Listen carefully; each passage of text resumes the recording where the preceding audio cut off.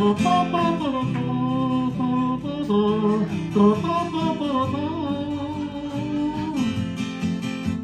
shared a bedroom with my brothers and me, John, Mike, and Joe, that makes three, and we goof through the night, occasionally fight, but eventually get some sleep. The oldest John got a clock radio, but not me, nor little brother Joe, and he cranked it way up, which kept us both up, but he needed the tunes to sleep. He pulled his rank and he was so proud, he turned on top 40 and he played it loudly, and one song played constantly. It peaked at #1 in '78. I must admit the verse and chorus were great, but one section still torments me.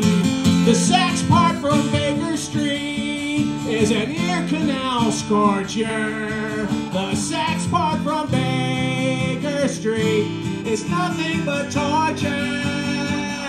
The sax part from Baker Street is the one part I'm hating. The sax part from Baker Street was written by Satan. And in the morning, the first up was John.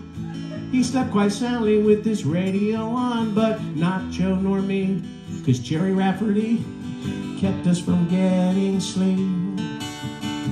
I tried to make a pact with little brother Joe. We'd smash our older brother's clock radio, 'cause it's 2 against 1.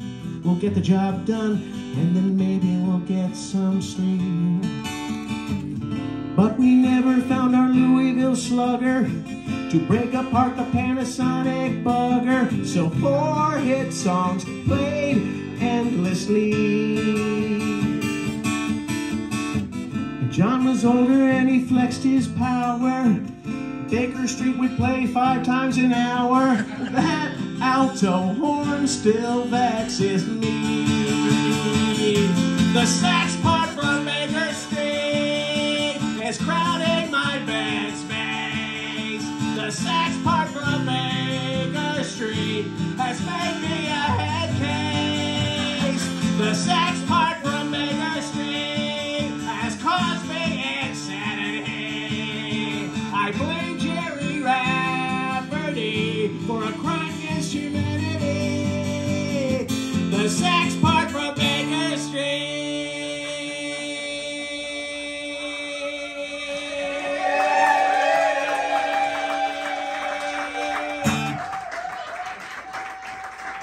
Get up here, Justin.